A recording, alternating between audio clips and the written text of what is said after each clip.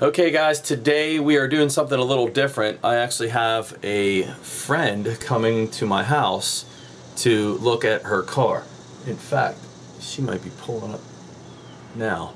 I actually messaged her. Is that a word? Messaged? Yes. Messaged? Yes.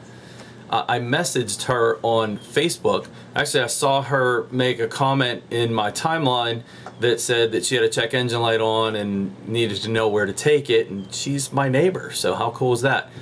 So to you guys, I have a Facebook page now that you guys can follow what I'm doing, and then I guess it's time to promote the new website. It is now up and running. I have a forum that you guys need to check out. I have a lot of great people on there already. My old forum is now closed and this new platform is open and has a lot more features. So definitely go to my website, check it out. It's www.ScannerDanner.com, and I have I'm actually moving all of my videos, my playlists, descriptions of my videos over onto the website as well. So spend some time there and check it out. The vehicle we're working on, I have no idea.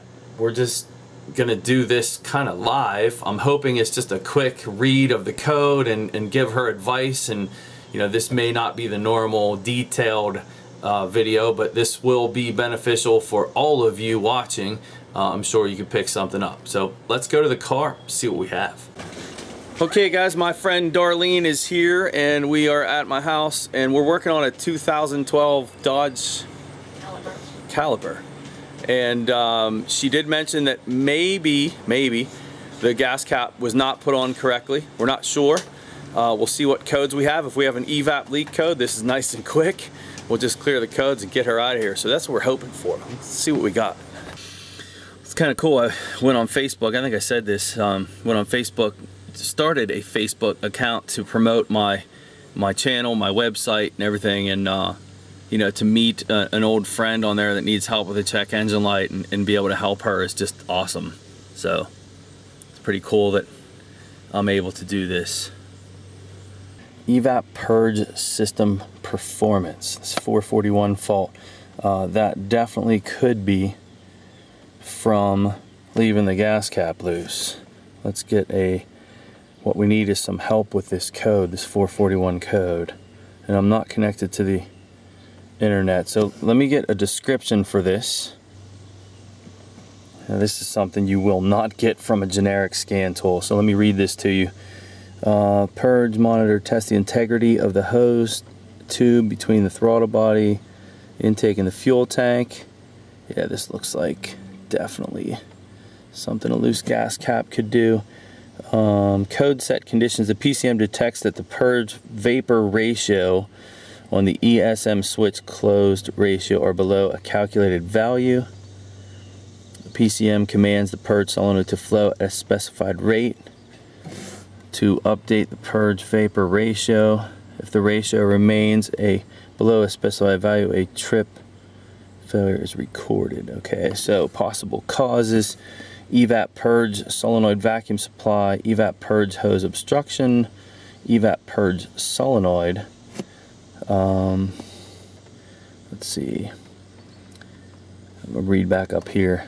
The monitor will be enabled under either a small leak test or it will run during a large leak test. This is when small leak test is not passed. During a small leak test, the monitor will first evaluate the delta pressure on the fuel tank while normal purge control is active. If the monitor does not pass within a calibrated amount of time, then an intrusive monitor will be enabled. This intrusive monitor will ramp in the purge flow to a target amount while evaluating delta pressure.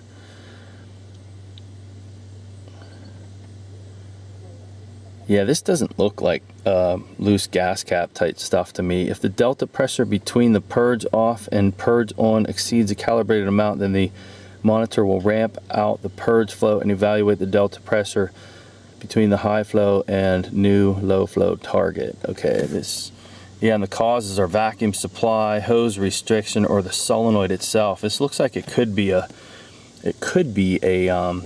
purge solenoid problem. There's actually a test they're giving me here. What is the test? Test must be performed, key on, engine run. So let's start the car.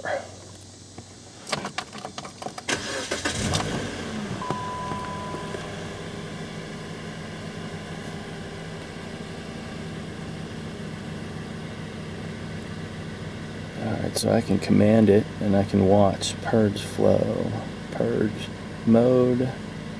Does it give me the tank pressure? Really is what I'd like to see here.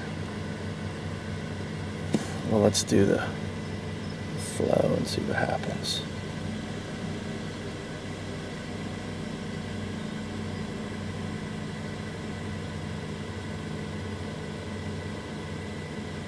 Yeah, short-term fuel trim went way minus there too. So let's do that again. It looked like that test worked.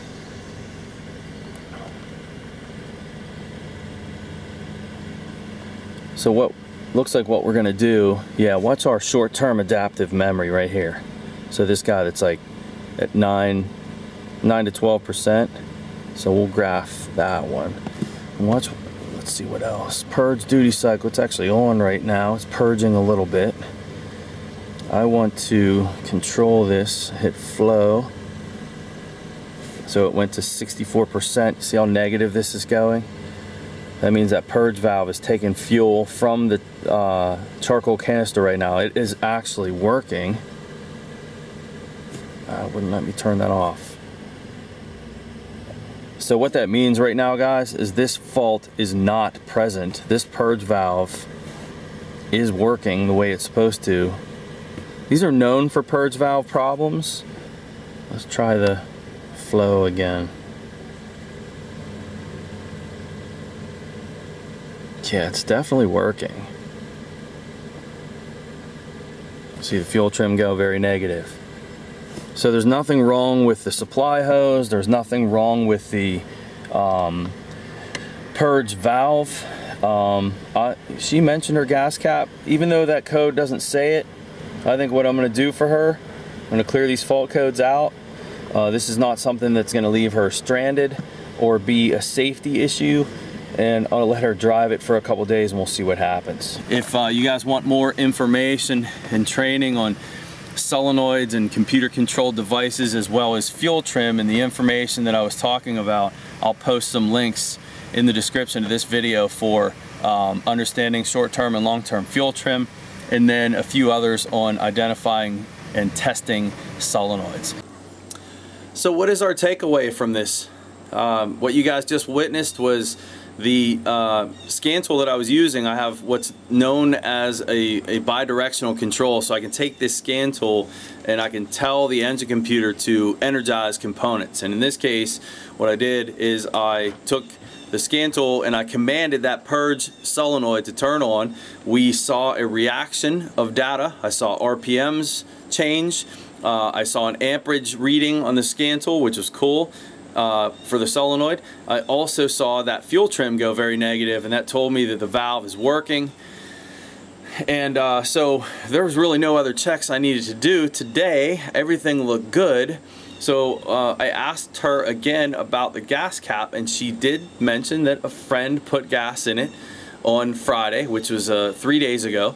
It took a day or two for the check engine light to come on, and when she checked the gas cap, she did mention she tried to tighten it first before she pulled it off, and it did move a little bit before it clicked. So even though a loose gas cap wasn't listed as one of the possible causes, I think it was definitely worth checking the gas cap again. I did. It was tight, and I cleared the fault codes, let her take it, and we'll go from there. So again, if you guys have any questions about any of the procedures that I've shown, you can look in the description of this video or go to my forum, post on there. Be more than happy to answer any questions you have. So again, that forum is www.ScannerDanner.com.